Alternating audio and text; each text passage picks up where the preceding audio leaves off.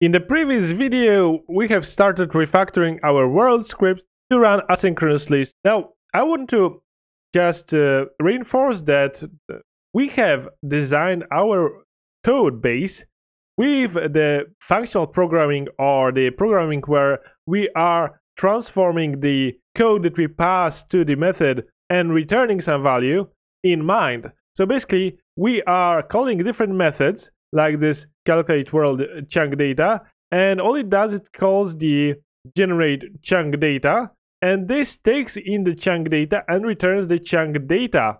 It doesn't modify anything outside of the context of this method. Now, of course, if we were to access the same chunk data from a different place, for example from the main thread, this would cause an issue. So we need to be very careful about what type of methods do we call on a separate thread.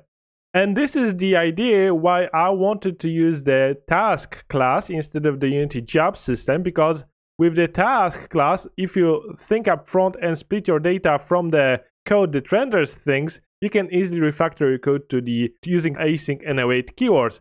With the job system, you have to think about the refactoring the code to match the native array struct.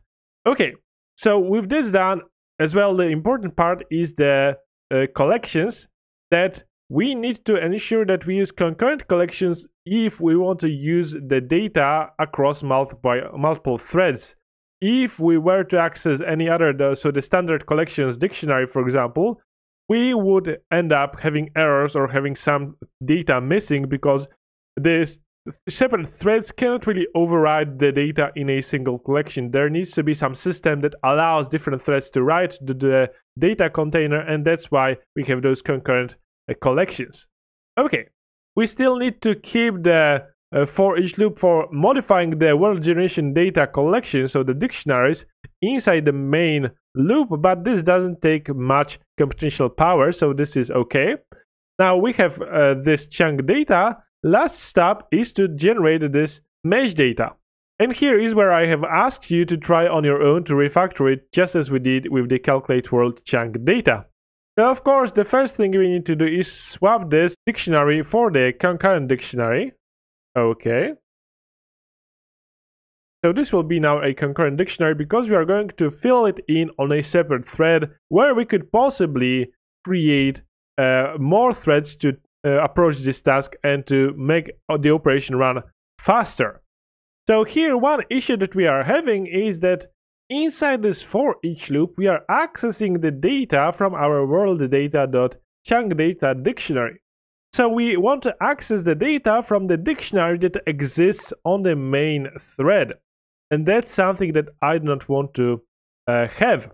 I want to have this data passed into the task, so that we are safe to assume that this exists inside the task. We are not going to rely on the dictionary to be able to access this data.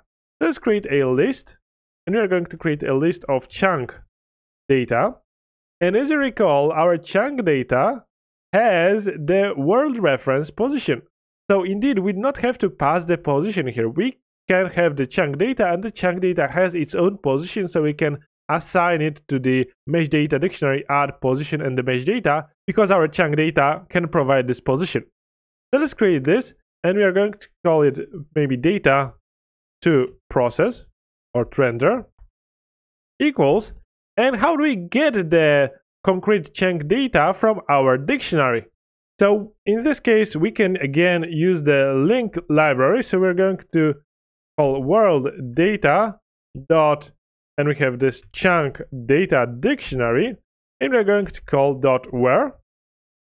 Right click on this and say quick actions using system.link, which will be added at the top. Okay, so we want to select the key value pairs, so we have key value pair, such as so lambda expression, so equals and greater sign, and we want to only select those if the if our world chunk generation data, so let's copy this where below. So we're going to check if our world generation data, the chunk positions to create contains, and we are going to pass our key value pair dot key. So now we have those values which are present inside our world generation data, and those we are returning the key value pair. So again, we have the key is the vector3 int and the pair is chunk data, and we want to only select the chunk data, so we can add select, and we are going to get the key value pair such as, so again, lambda expression, so great equals and greater sign, and we're going to select our key value pair dot value, and we are going to at the end call to list. So basically what we did is we have selected only the key value pairs that are on our list of our chunk positions to create. Then we are going to select only the values, so only the chunk data, and we are going to return the chunk data to a list. What we are going to do is we are going to pass this list to a newly created method. So let me paste our new method. So we are going to fill in our mesh data dictionary by using await create mesh data async, and we are going to pass the data to render, which contains our chunk data points. Let's right click on this method, quick actions, and generate it. Okay, and we can cut out this for each loop. And as you might recall, we are going to wait for the await method after the await to finish before we call the start coroutine. So this will be correct behavior. And let's slide down to find our coroutine. Here it is, and we are going to pass here concurrent dictionary. Great. So now this coroutine will work correctly. All we need to do is to fill this create mesh data async.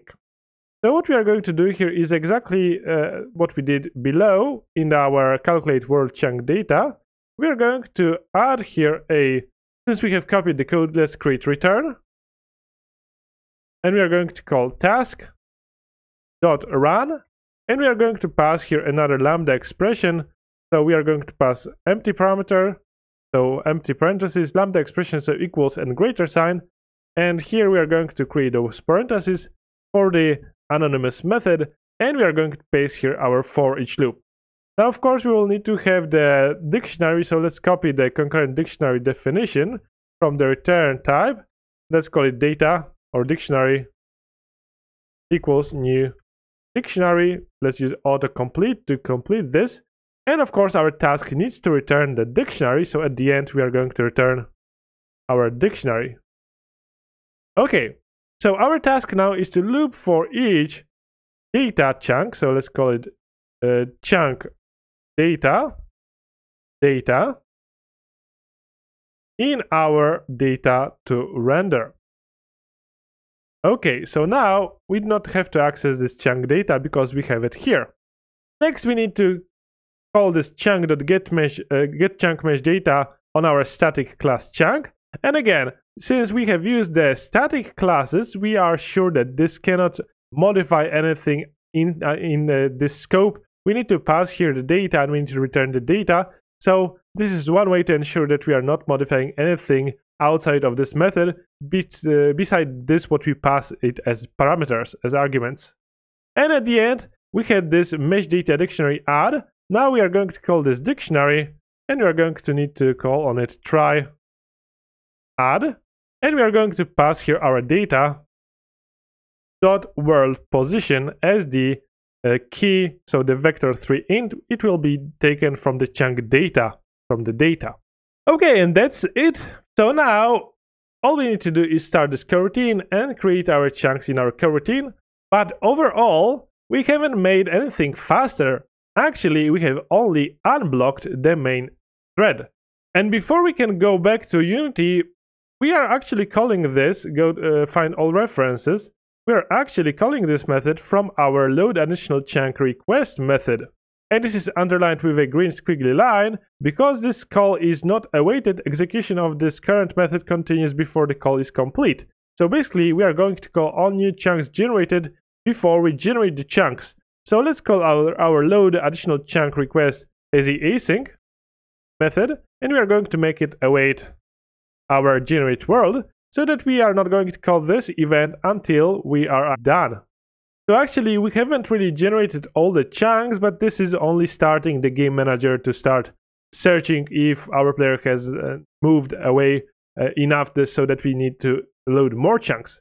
Now, of course, this system is a bit fragile because we need to take into account what happens if the player is moving very fast. But for now, let's save it and let's go back to Unity to test if the performance has been improved or not. Okay, so let's press play. And right now, our system is not faster. Now, I have increased the size of the drawing range to 8, but if you have a bit slower machine, you can decrease it. But basically, what we can do now is move around our map, and as you can see, there are no significant frame drops. Now, there is some frame rate hit when we are calculating those different things and generating our world, but basically, what we can do is fly around, and we will be loading more chunks as we fly around, and this will all work while we are moving around our world, and there is nothing specific happening to distract us from affecting the world around us. So this is the improvement that we have waited for, because now we can add whatever we want into our game, and it will not work significantly faster than on the main thread, but it will not block it. And this is why I have chosen to use the task library, because if we have split the code, the data generation code from the rendering part, it is much easier to use the task library compared to the job system, where we would have to refactor all the code to use the native array and figure out how we can pass the objects, for example, and not the structs, because as I believe you cannot really pass the objects to a native array. So this is why I prefer the task library, and besides you can use it to write software or whatever you need to write in C#, and the job system only works in Unity. Okay, great. Now, of course, we can talk a bit more about multi-threading and make our code or our loading a bit faster compared to what we have by implementing multiple threads to generate different parts of our data. But basically, this is a great improvement, and now this is starting to be a playable game. Now, of course, this has not a lot of features, but we are now loading the chunks, and of course, we can simulate our infinite world. Okay, great. If you are enjoying this tutorial, please consider supporting me through Patreon. You can, of course, check out my video courses about making 2D games. I hope you will enjoy them as well. And of course, leave a like, leave a comment. Those helps me a lot as well. In the next video, I think that we are going to go back to procedural generation and start working on the trees and the biomes. And later on, we can talk more about making it a bit more efficient, about implementing simplex noise compared to the parallel noise, but it's all to come. For now, we have done a great job with making this much more playable, and we can expand on the procedural generation algorithm. Okay, see you in the next video.